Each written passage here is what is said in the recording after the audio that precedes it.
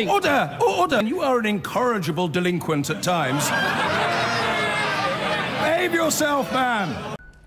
Within 25 years, England will not have enough water to meet demand. That's the stark warning today from the head of the Environment Agency. The impact of climate change, combined with population growth, means the country is facing an existential threat, says Sir James Bevan. He's calling on people to cut how much water they use, as Danny Savage reports. Oh, look, there's one even worse further up. After the last few days in northern England, many people will be surprised to hear that there could be a water supply crisis in years to come. But remember what it was like last summer. This was one reservoir near Bolton. But an awful lot of precipitation is needed if these reservoirs are to be replenished. 8 months on, and things certainly look very different. I couldn't stand now where I was then. But the Environment Agency says that regular cycle of supplies running down during the summer months and then being replenished by winter rain is something that won't meet our future needs. The suggestion is that we are going to have to drastically change our attitude towards using water. What are customers doing differently? So we're selling far more shower enclosures than we are baths. People are changing their bathing habits these days. They tend to shower rather than fill in a bath. It appears we are concerned about water if it costs us. A lot of people are on water meters now as well, so they're very much more aware of how much water they're using because obviously their bill goes up every month. The Environment Agency say these are some of the things we can all do to save water. Take short showers, not deep baths. Get a water-efficient washing machine, turn off the tap when brushing your teeth, and when it gets hot, don't water your lawn. It will survive. So what do the people living near the brimming reservoirs think of those ideas?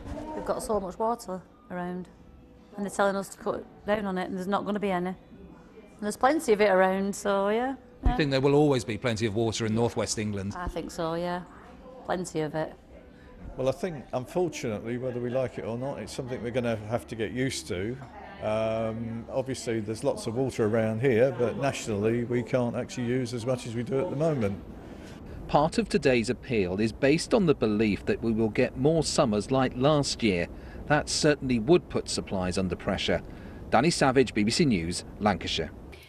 Now, an existential threat. That's how the boss of the Environment Agency described the risks posed by climate change and population growth. Sir James Bevan warned that unless we all take drastic and urgent action, England could run out of water within 25 years. He wants wasting water to become as socially unacceptable as blowing smoke in the face of a baby. Andy Davies has this report from Somerset. Escaping the jaws of death is how the head of England's Environment Agency dramatically entitled his speech today. The jaws of death, he explained, the point when rising water demand outstrips a falling supply. It could happen in 20 to 25 years' time, he warned, at the current rate. First thing we need to do is to understand what is happening here. And what is happening here is climate change. It means that in the UK we will have hotter and drier summers. By 2040 we expect that more than half of our summers will exceed the temperatures that we had in 2003. That in turn will mean more water shortages. Drought risk will be higher, he said, with climate change reducing water supply and population change increasing demand. 67 million people now in the UK, projected to reach 75 million by 2050. So what needs to change? Revive the era of building new reservoirs, however politically contentious, is one of his recommendations. Build more desalination plants, more sustainable drainage systems too. Get water companies to up their game on fixing leaks and help them share supply. Escaping the jaws of death? It's a bit overdramatic, isn't it? It's a dramatic way to say about a problem that I think we do face as a nation, but it's also different across different parts of the nation. It's more severe for the southeast of England. Other parts can possibly become donors of water and look at resolving that problem. But possibly the most important element in all of this we heard today is our personal use of water. And that needs to change radically, said the Environment Agency boss, to the extent, he said, that wasting water becomes as socially unacceptable as blowing smoke in the face of a baby. We are all going to have to play our part. We need government as well to do things like make sure we're not building water inefficient homes and have a label for water using products to show whether they're efficient or not. But when it comes down to it, all of us are going to have to stop wasting water. Which means, they say, not watering lawns or leaving taps running while brushing teeth, using low-flush toilets, taking short showers and not deep baths. Measures some of those we met at Chew Valley Lake in Somerset this afternoon were already adopting. Seen that happen at work before, when someone's put on a dishwasher just because it's that time of day, when there'd been like a few mugs and a few teaspoons in, and I actually sent an email saying I think this is really wrong. Yes, I do think about reducing the amount of water. You always moan at me if I don't pull the chain after using the loo, you see, but you should do that, shouldn't you? Well, we do have a low water one, so, or one of them. You've got a low flush? Yes. Yes, you have a full, in ours you have a full flush or a low flush. Yeah. Well, we don't use the washing machine so much as we used to, and we're cutting down on watering plants in the garden just to try and save a drop more water. Currently, the average person in the UK uses 140 litres of water a day. Reducing it to 100 litres a day over the next couple of decades is a target the Environment Agency in England says it likes. Andy Davies there in Somerset, and I can now speak to Andrew Tucker from Thames Water. Andrew's a water efficiency manager for the company.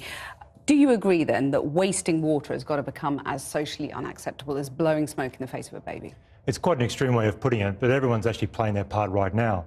The water companies and other stakeholders have been talking about this for many, many years, but the messages that we've heard today from the Environment Agency certainly put it on the agenda. You have been talking about it for many years, but you're also wasting 695 million litres of water every day, and that is the worst in the industry. So isn't it a bit of a double standard asking customers to watch their game when you're not doing your bit? We are actually doing our bit. It's actually not a double standard. Leakage is something that all water companies anywhere in the world, in any global city, face. You're the worst, though. We're the oldest and the most complex network, and the way to look at it is Google Maps. Just scan back, and every single pavement, every single street, we've got pipes going to your house and taking wastewater from your house. But you've missed your targets for 2 years. Are you going to hit your targets to tackle leaks this year, next year? We will be hitting our targets in the future. We've got very aggressive targets of 15% reduction by 2025, and that expands up to a 50% reduction in the future.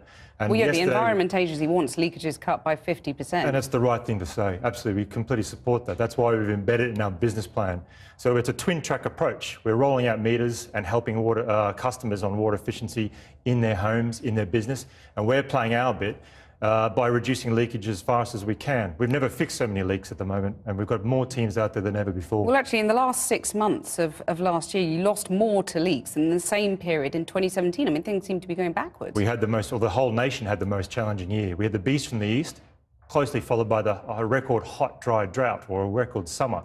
And what they did is put the system under stress. So we've never seen so much water demand from households and businesses, which is fine, but that puts an old network under pressure. But I'm hearing a lot of excuses from you, but customers, meanwhile, are having to foot the bill, aren't they? I mean, you're increasing customers' bills again this year, aren't you? In real terms, against inflation, the bills actually come down. So what we're doing today, we've also launched a new water calculator online. So every single customer, in fact, everyone across the nation, can jump online and work out what their family is using and what they could potentially save. Well, online, it also says that charges for many of your customers will increase by more than 5%. That's what your own website says. Yeah, but in real terms, 5% over against where in the past, in real terms against inflation, it's a decrease. But what that's doing is paying for record infrastructure investment. We spoke to 1 million customers for our next business plan, and they're telling us we need you to reduce your leaks, which we're investing in. Yesterday, we signed a £200 million leakage detection contract with the best in the industry to really address this agenda. Twin-track approach back to households. Little savings they make there, like we've just seen on the recent article, can really save their energy bills as well as their water bills. Do you think, I mean, you plan to start paying dividends to your shareholders again next year, as I understand it. Should that happen, or should you put that off until you've got these horrendous leakage figures under control? I think the key thing is to look at the amount that is being invested in this thing. It's the most we've ever invested. We're looking at a plan next year, in the next investment period, of nearly £12 billion to look at infrastructure. At the same time, we can actually help customers reduce their own bills and their usage. because by doing those things together, we can look at securing London's future. So shouldn't the shareholders do their bit too and forgo dividends again? The shareholders are actually doing their bit by putting hands in pockets to actually help us get this thing addressed, because we're looking at the security supply for a global city, London and the surrounding areas, and it's absolutely crucial that we keep doing that. Andrew Tucker, thank you very much.